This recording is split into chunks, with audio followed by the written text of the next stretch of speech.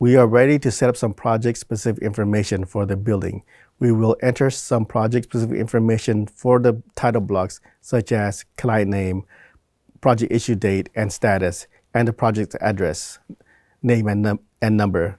If we're interested in doing something that requires a real geographical location, such as shadows for solar studies, renderings for energy analysis, we need to use the location button to configure the real world location of the project. There's one last setup that I like to do before the actual drawing process. That's adding levels. Levels represent any key vertical height that is important to the building. Levels could include floors, rooftops, bottom beams, top of steels, and so on. Levels are datum elements that behaves as a horizontal plane running parallel to the ground. Many project settings are available in Revit Project. Even though we begin the project with a template file, there are certainly some settings that we need to double check and possibly change with each project. Some of these include simple settings like the project location, the address, and sometimes temporary dimension settings. We're going to work as though we are in a project team environment and use the central file that was created in the previous lesson. I started that file with a commercial template since I will be drawing an education building. It comes with some basic views, a few schedules, and some sheets. The team can get useful information and feedback from their project instantaneously without the hassle of an enormous amount of setup. A template can't solve all setup tasks. There will always be some setups that we must self-perform, but it can certainly shorten some of them. Now let's make a local copy of our center file. If you're looking at the screen, we do have a recent files for the education building. Do not click that. That will take us straight to the central file itself. It won't give us the option to make a local copy. What we do want to do is go to the Open button, click Open, and then we filter it for our central file. Now this is in my O2 folder that I created for Revit locals. This is my local file. I can tell because my name is appended to the end of it. I do not want to open that either, because if I open that, it might be an older version and I won't get any of the new updates. So let's scroll up. Let's go to my central folder that I created. This is the file I want, the education building. This is the central file, and you can tell because if I click on it, I get an option to either detach from center or create new local. Now, if I detach, I can no longer synchronize. This means that I want to move away from this team environment to a single environment. I'm staying in team environment, so I'm making a local copy. Let's open and ask me to append an existing stamp to my old copy. That way I have copies of whatever I've changed. I like the option. I don't like to overwrite all the time, so I'll do the append stamp existing copy.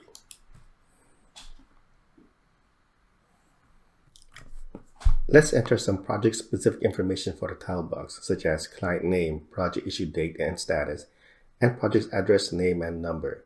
Now, the project data can be entered directly into the title block. To do this, we want to go to the project browser, scroll down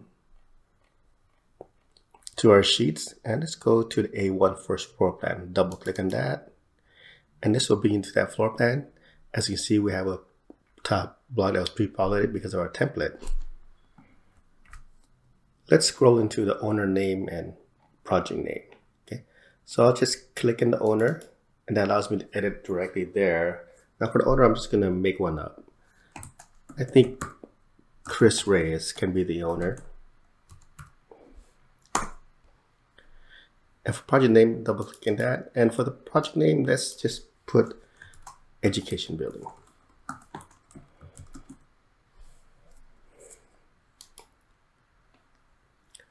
Project number, let's click into there, and let's just make up a project number.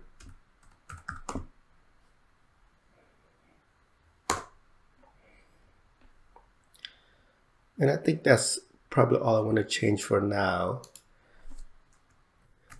As you can see, entering project data is fairly easy. We just click into the text and fill as we see fit.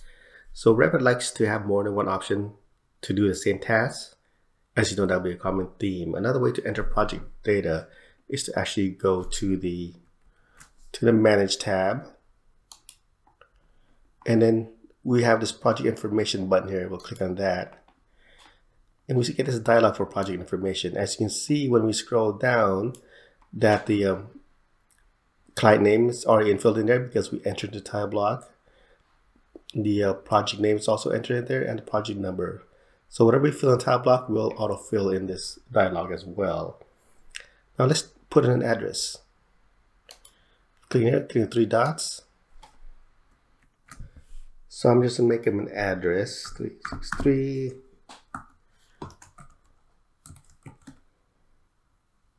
Rosecrans Avenue.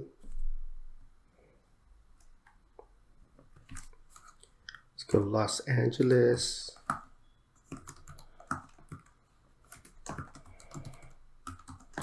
California. Then press OK. Keep in mind that all the information we input, even the address, are merely text. If we're interested in doing something that requires a real geographical location, such as shadows for solar studies, renderings, or energy analysis, we need to use the location button to configure the real-world location of the project. Let's go to the Manage tab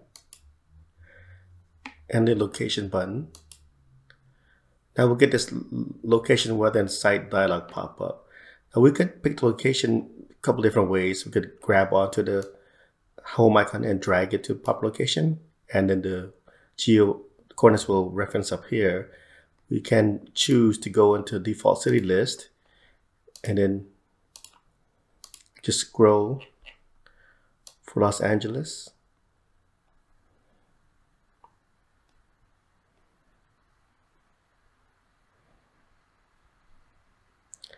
Here it goes, L O.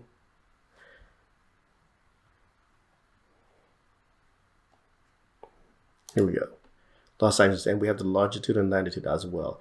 We can also just type in the address, but I think Los Angeles is good enough for this case. Okay, it looks like we have just set the correct geographical world location for this project being used in environmental studies. There's one last setup that I like to do before the actual drawing process, and that's adding levels. Levels represent any key vertical height that is important to the building. Levels could include floors, roof, top of steel, bottom of footing, top of footing, and so on. Levels are data elements that behaves as a horizontal plane running parallel to the ground. Since levels rely on vertical height, we can't manipulate it in the floor plan view. We need to be in a working elevation section or 3D view. Let's go into the project browser and click into the south elevation to open it.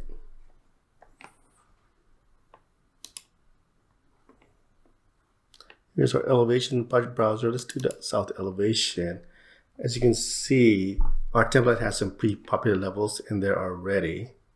Makes it easier for us to just add or manipulate the levels here.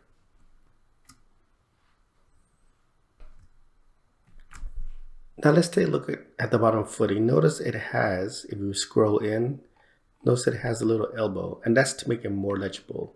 Right now the level circles together that will overlap with the top of footing annotation. So let's select on this level and see this grip here at the elbow. Just click on it, click hold, and drag it back up.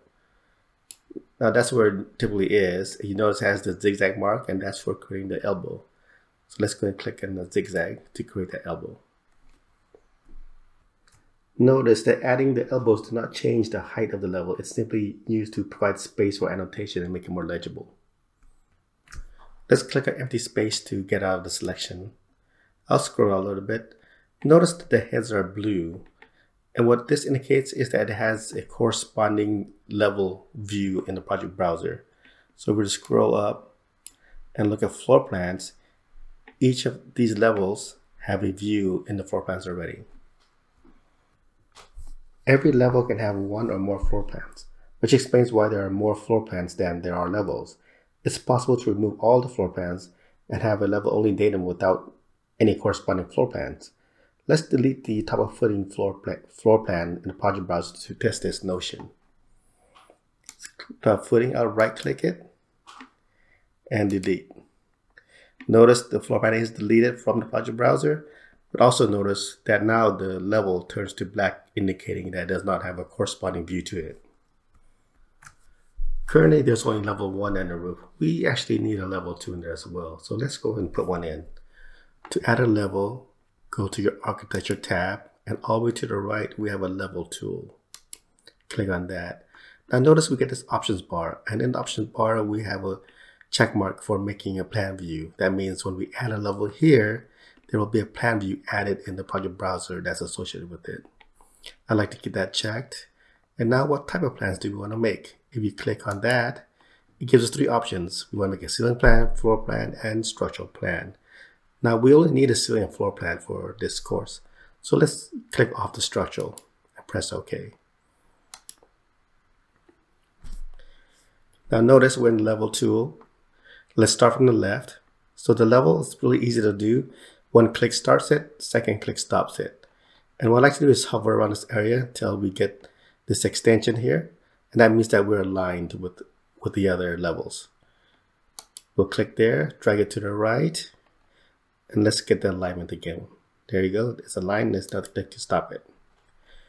As you see, adding levels is pretty easy. And it's also named it to the next one, which is level 2. As you can see, in the project browser, we now have level 2 floor plan and a level 2 ceiling plan. I think we actually need a third level here as well. So let's add another level, but this time let's do it a little bit differently. Let's press escape twice to escape out of the level tool. What we're going to do now is we're just going to click on the level we just created, level 2, and then go to our copy tool, which is the 3 circles here. Okay. Now we're in a copy mode. What we're going to do now is the first click will grab it, and the second click will place it. So we'll hover over the line, click it to grab it, move it up. It doesn't matter where you move it, just between the roof and level 2, and another click to place it. So we have two options to make the level. We've used the level tool from the architecture tab, and we also just simply copied an existing level. So it looks like we have all the levels we need. I like the naming for them. I like the level 1, 2, and 3, but I do want to change this roof level into a different name. I kind of like top of parapet better since I'm planning on making a flat roof. So to change the name of level, it's pretty easy. We just double click into it, and then just type the name that we see fit.